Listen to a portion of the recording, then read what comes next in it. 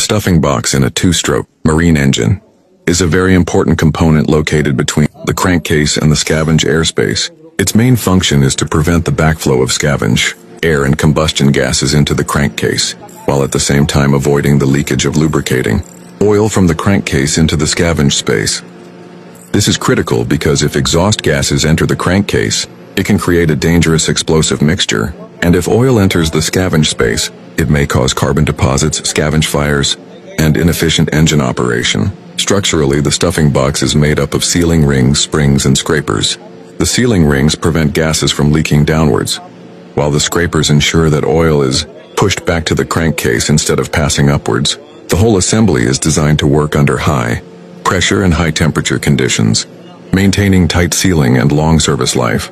In operation, the stuffing box contributes to both safety and efficiency.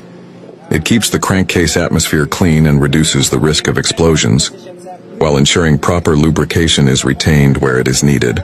Regular inspection and maintenance of the stuffing box are essential because worn-out seals or damaged components can lead to dangerous conditions and costly breakdowns.